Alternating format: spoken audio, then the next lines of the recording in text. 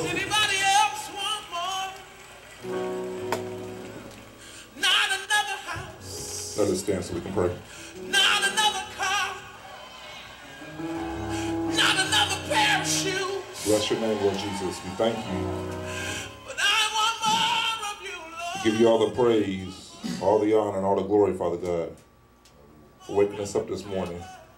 We thank you for who you are and all the wonderful things that you're doing, Father God. Just ask and pray, Father God, in the name of Jesus, that as we enter into this day, March 30th, 2013, Father God, that you keep us mindful of who you are in our lives, Father God, and the purpose that we need you, Father God. We thank you, Father God, for an opportunity, Lord Jesus, to come before you, Father God. No one forced us, Father God. We desire to be with you. We desire to walk with you, Father God. Most of all, we desire to know you. We thank you for opportunity, Father God, in the name of Jesus, to be among the land of the living, Father God. Somebody tried to wake up this morning and couldn't because their time was up here on earth, Father God. In the name of Jesus. Someone last night, Father God, may have fell in danger, Father God, but you kept us safe, Father God, in the name of Jesus. And we thank you for that. We pause to thank you and give you thanks for that right now in the name of Jesus, Father God. We thank you, Father God, you have us in our right minds, Father God, that we're not somewhere knocking our head up against a wall because we don't have no common sense. We thank you, Father God, in the name of Jesus for the fact that we can control our hands, our eyes, our ears, our legs, our feet, Lord Jesus. We take this not for granted, Father God. The Bible is written that in everything that we should give thanks for. This is the will of God concerning us, Father God. We thank and praise you, Father God, that you desire to use us to glorify yourself through us, Father God. We thank you that you're preserving those, Father God, that are outside the ark of safety right now, Lord Jesus. We pray a shield of protection continually around them. We pray for those that are sick and shut in, Father God. We pray for those in the name of Jesus who need you right now. Send forth your ministering angels. As we go forth and minister on this miracle march, Father God, we just ask and pray, Father God, that your word come through with clarity and understanding, and that the words of my mouth and the meditation in my heart be pleasing in your sight. Oh God, in the name of Jesus we pray. Amen. You may be seated. Turning your Bibles to John chapter 2. John chapter 2, and we'll be, like I said before, previously, we're still in Miracle March, and we're still talking about miracles if you've been following along. If not, you can go back into Ustream or YouTube and see some of the things we've been talking about concerning Miracle March. This is officially our 4th teaching and preaching on Miracle March concerning you getting your miracle. And me too. I'll be the first person in line, probably elbowing old people and pushing people out the way if there was a line for me to receive miracles, because I need a miracle just as bad as I've been preaching about miracles. And I've learned so much and have gathered so much, and just simply hearing from the Word of God concerning how we are to receive a miracle, which brings us to our title for today's subject, our title and subtitle. Our first title that God gave me is New Wine Passover Miracle. New Wine Passover Miracle. That's going to be concerning the story we're going to talk about. And the subtitle that God gave me, I rarely get subtitles, but the subtitle God gave me was Follow the Instructions for Your Miracle. Follow the instructions for your miracle. Like I said, we in our ministry have been talking about miracles in March that we call Miracle March. The world has March Madness, but if you're in the body of Jesus Christ and if you're not playing college basketball, you just a partaker of this. You're just watching it. But miracles is something that we all can partake in. And God gave me this word before March came, and he said, I want you to talk about Miracle March and to help people understand that they can receive their miracle. And I said before that you don't necessarily have to receive your miracle in March, but you need to have an understanding. We in the body of Christ and preachers, we preach the gospel. We plant the word. It's up for you to hear and take the word and hide it in your heart that you might not sin against you and live and eat off that word. So like I said, this is our 4th teaching on Miracle March, and I'm going to do a little quick summary so that it will bring us right to where we are now. And on 3/9/13, March the 9th, 13, we talked about the miracle Jesus performed in Matthew 8:5-13 with the centurion soldier, where the centurion soldier came beseeching the Lord Jesus Christ on behalf of his servant. And the centurion soldier, the point that God had me drive on that particular time is that this was a Roman soldier. This guy did not go to church. He did not pay tithes. He had nothing to do with the church organization or the structure of the church. He wasn't a member. He didn't listen to gospel music. He was just somebody who heard about Jesus Christ and decided to believe in Jesus Christ. And so he came beseeching Jesus Christ, and Jesus heard his petition, and he even told Jesus, he said, I don't need you. I'm not worthy that you should come under my roof, but speak the word only. And I shared with people back on the 9th that that's what we're doing. I'm speaking the word only. So that is one way that God will help you receive your miracle. And I'm going to get into the definition of miracle. I hear the Lord saying some people don't even understand. One quick definition is a miracle is an extraordinary event manifesting divine intervention on human affairs. An extraordinary event manifesting divine intervention in human affairs. It's something that only God can do. That's what a miracle is. So this centurion soldier cried out, beseeching Jesus, says, look, speak the word only, my servant will be healed. So on 3:16-13, we talked about the miracles Jesus performed in Matthew 9:18-26, where he was asked by Jairus, who was a man who went to church. Now, first we dealt with the centurion soldier who didn't go to church. Now we're dealing with a man who goes to church. So this man came to Jesus worshiping him. So the unbeliever came beseeching Jesus, which means to fervently get him. Like, I need your help, I need your help. So not with doubt, but fervently seeking Jesus. That was the centurion soldier. So Jairus, a person who attended the temple, who knew God, that's who we are, believers. You know God. One way you can approach Jesus concerning your miracle is you come worshiping Jesus. And he came to Jesus and said, my daughter is dead, but I know if you come and lay your hands on her, she can live. He activated his faith by saying that, by worshiping, come to Jesus. He respected who Jesus was, and he came worshiping him, and he asked him, if you come and lay hands, my daughter will live.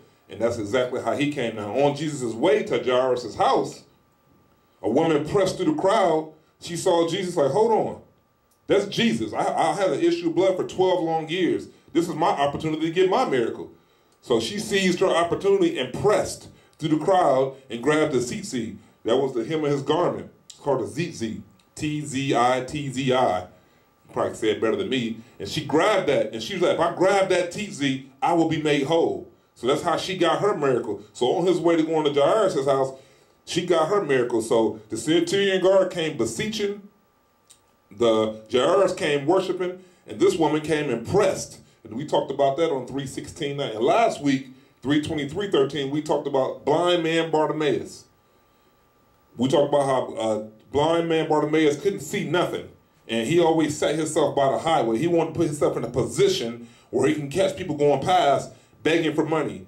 Now, like I said, he didn't ask to be put in the alley or on a side nowhere. He said, put me in a position where people got to go past me. But one day, when he was put in his position to receive money with his hand out, he heard all this noise going on. And they're like, what's going on? He's like, that's Jesus of Nazareth coming through. And he started crying out.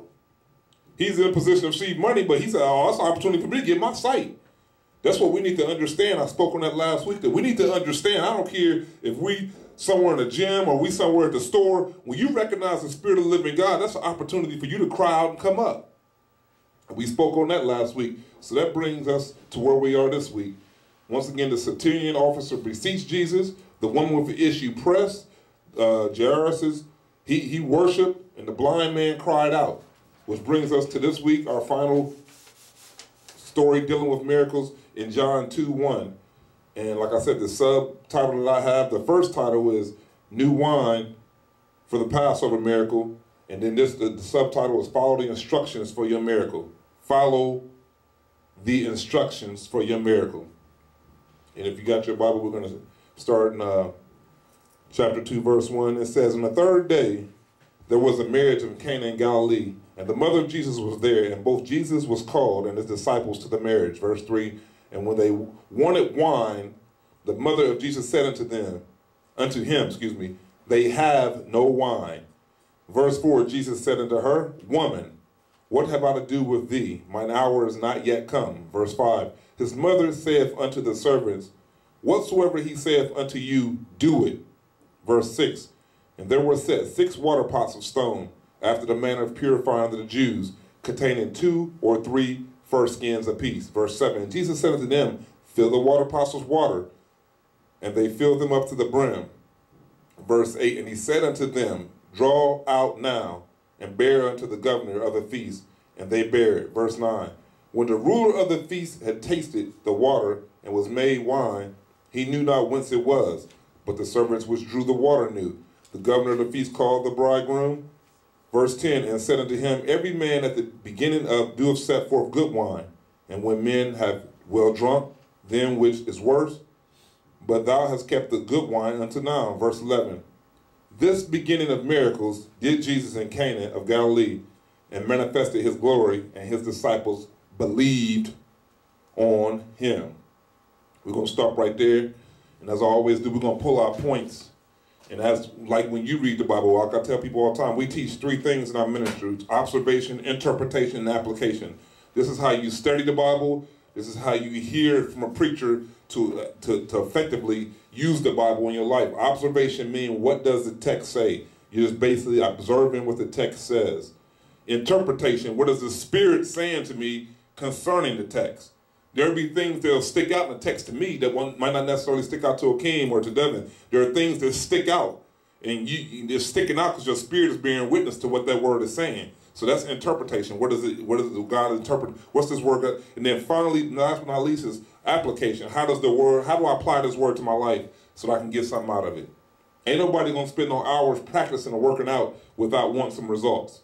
When we observe the word and we interpret the word, we need to apply the word to get some results.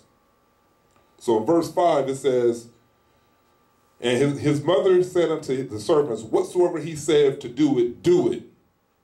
So that's the first set of instructions. Remember, we're talking about following instructions to receive your miracle. God will always give you instructions to receive your miracle. Think about it.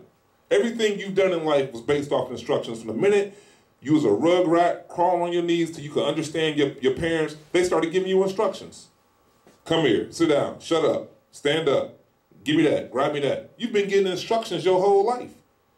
And what God's really been trying to teach you to do is hear from him to receive instructions concerning supernatural things concerning your miracle. But the Bible says this, he that have an ear to hear, let him hear who the Spirit is saying to the church. You know, and God's going to use prophets, God's going to use men, God may even use me to give you instructions concerning your miracle. But here's the important part. You need to follow the instructions to receive your miracle. You can't just willy-nilly do what you want to do. You can't ad-lib. There's been so many times God has told me specifically people, I ain't even understand, like, God, why you have me tell him to do that like that? He's like, watch, I'm going to show you. And then when they don't do it exactly right, and then something happened, I was like, hey, man, I thought I told you. Yeah, but it was quicker doing it this way. Those wasn't the instructions. You'd be amazed how many things don't work in our life when we don't follow the instructions. You would, when you look back on it and you humble yourself and you quit being mad and all huffy and puffy, I don't understand why I got to do it that way. Well, you don't have to understand. Because once again, in this particular setting, we're talking about miracles.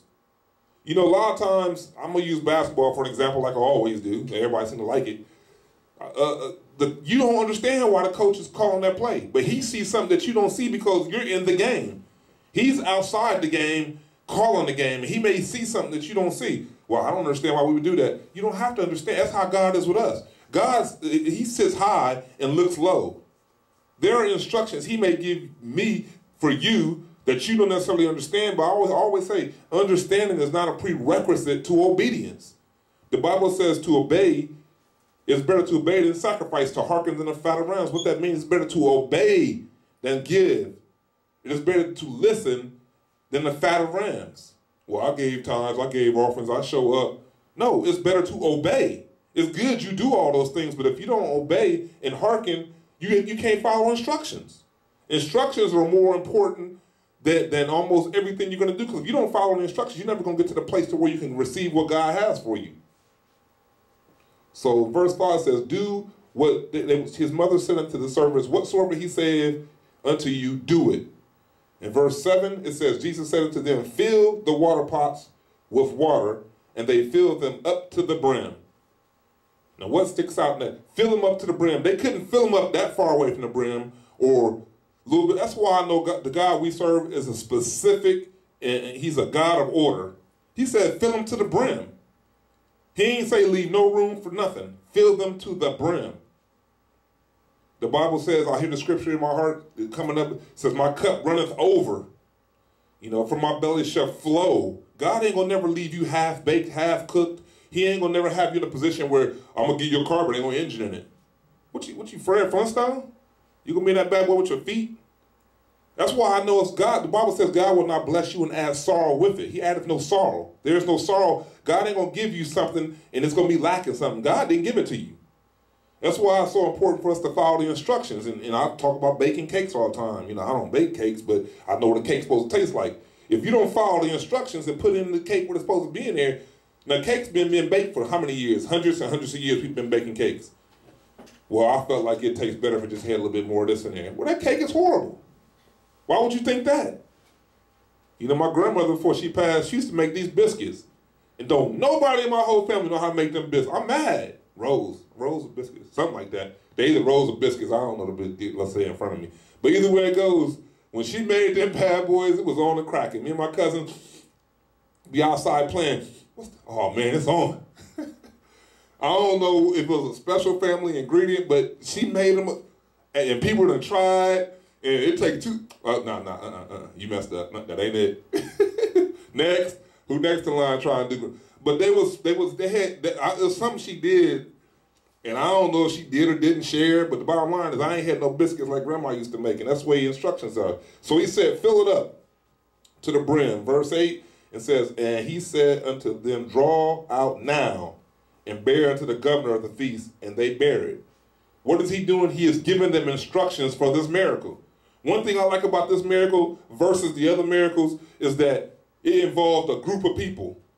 The other miracles was individuals. The centurion officer concerning his servant, that's one person. Going to see Jairus' daughter, he ran into the one with the issue of blood, that's one person. And then Jairus' daughter is one person, and Jairus. And then, you know, blind man Bartimaeus. This one involves the instructions for a lot of people. So I believe in my heart there are times where God will tell people in a congregation, in order for that congregation to go debt-free, or for God to miraculously do stuff with somebody that they ain't never been done before as a group, he will give instructions. That's why it's so important for the whole group to follow the instructions of God. Everybody, the Bible talks specifically of things happening when they was on one accord.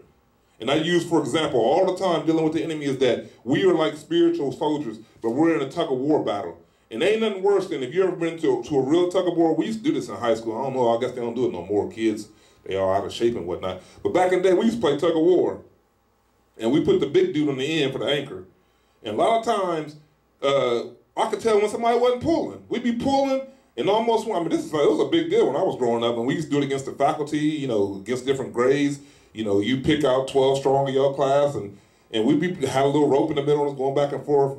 But I could tell when somebody wasn't pulling, and that's the way it has to be in this particular miracle. Everybody was getting instructions concerning what they need to do. This was a miracle that was going to concern the group.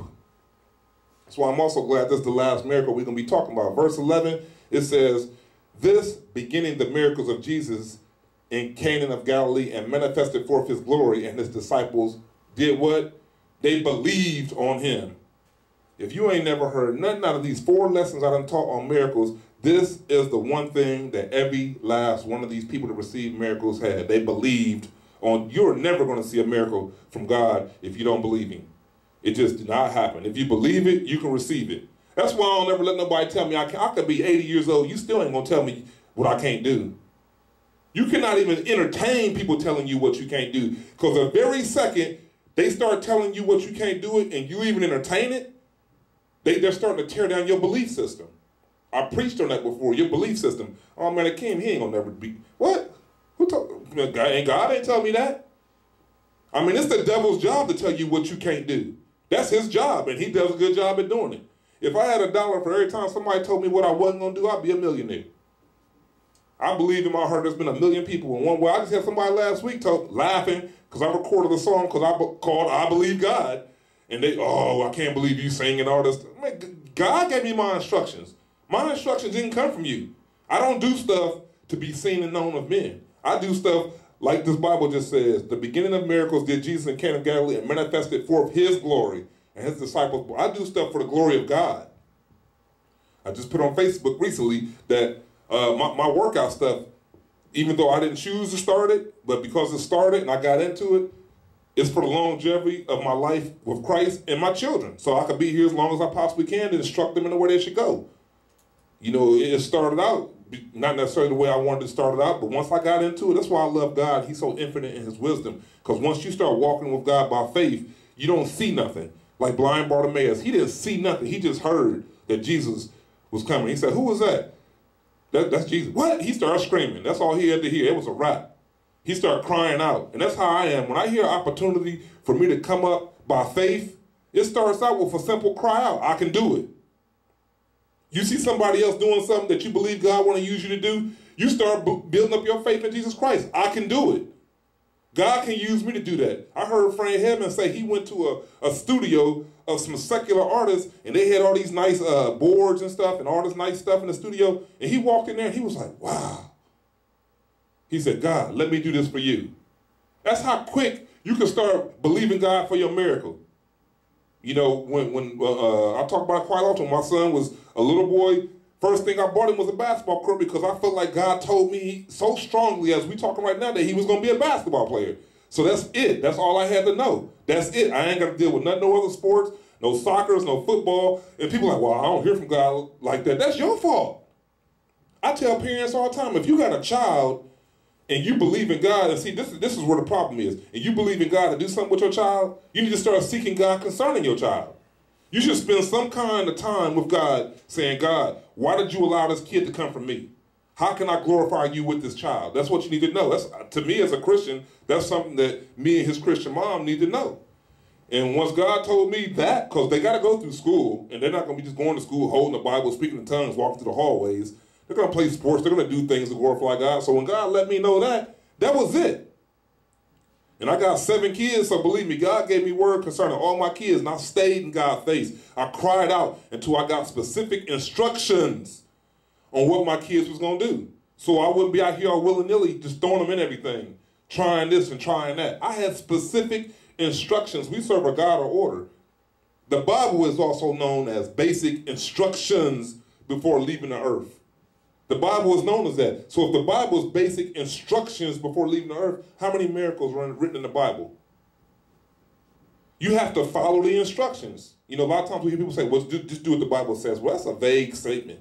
Just do what the Bible. The Bible says a lot of stuff.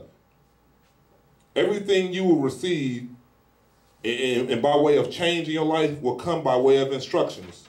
Everything. There's not one thing you're going to experience in this life that ain't going to involve instructions. Not one single solitary thing.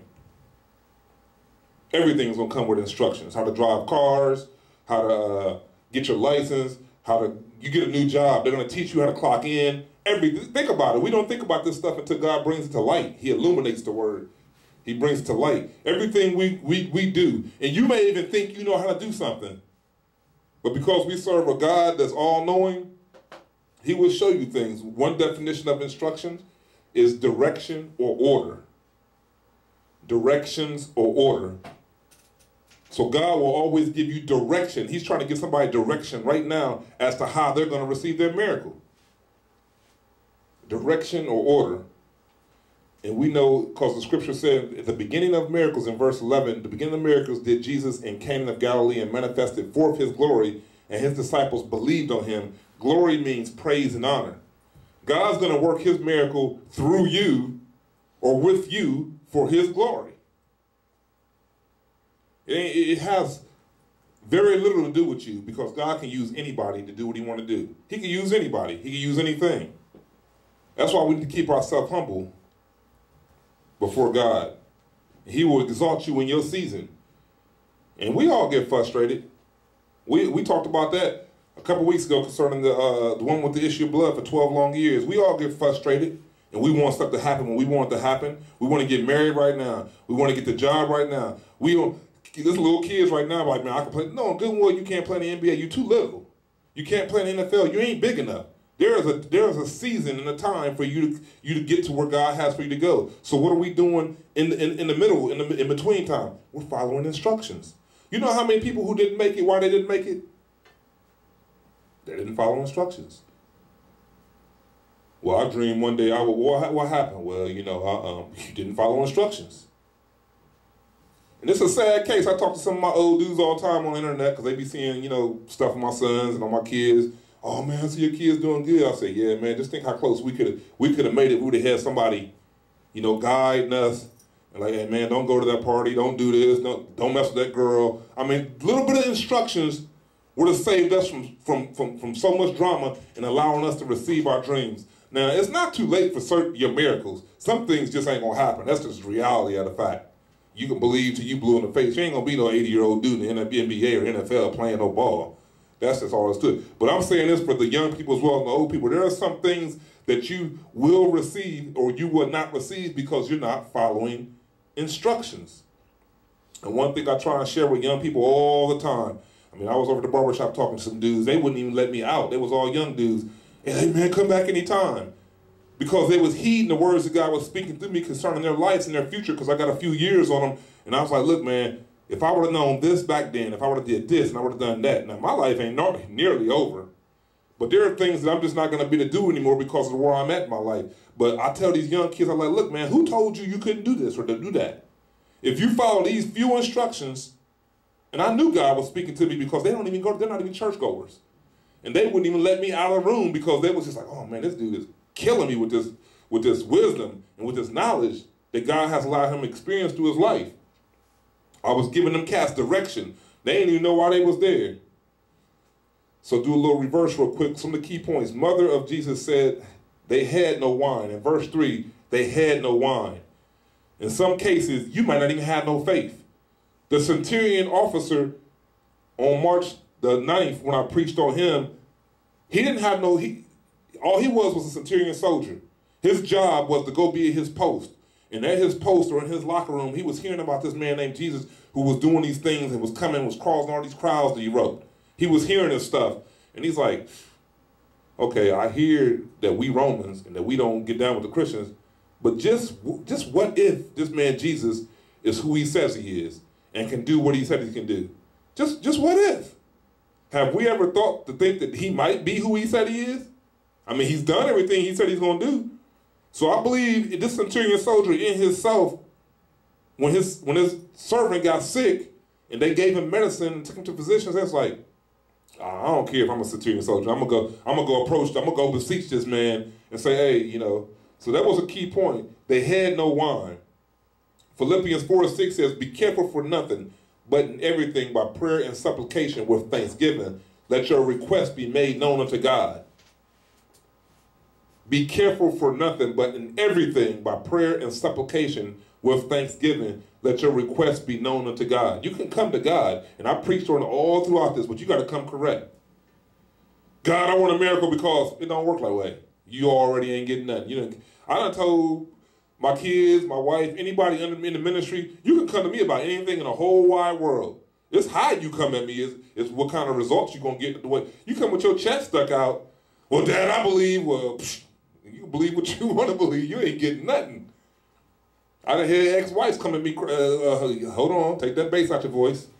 Come on now, and I got young sons. They be with their little girls, and I be seeing them talk to them stupid. I'm like, that chick better get it. She better get a revelation. You come correct, you got an ear. You at least get an ear if you come correct. If you come stupid, the wall comes up quick. Huh? What's it? Can't hear me. Huh? You say something? That's the way it is. You can't just step to Jesus any way you want to. And if you're a man of God or a woman of God and you have standards, I'm the same way. I'm not quick to anger, but at the same time, I don't deal with foolishness. You got to come to God correct. Like I said, the centurion soldier came beseeching. Jairus came worshiping. The one with the issue of blood came pressing. Blind Bartimaeus came, he cried out. He couldn't find him. He'd be pity-patting all over the place. It was probably crowds. He probably get kicked. He cried out. So he says, but be careful for nothing, but in everything in prayer and supplication with thanksgiving, let your requests made. Verse 5, do what Jesus says to do. How did this become such a hard thing for us?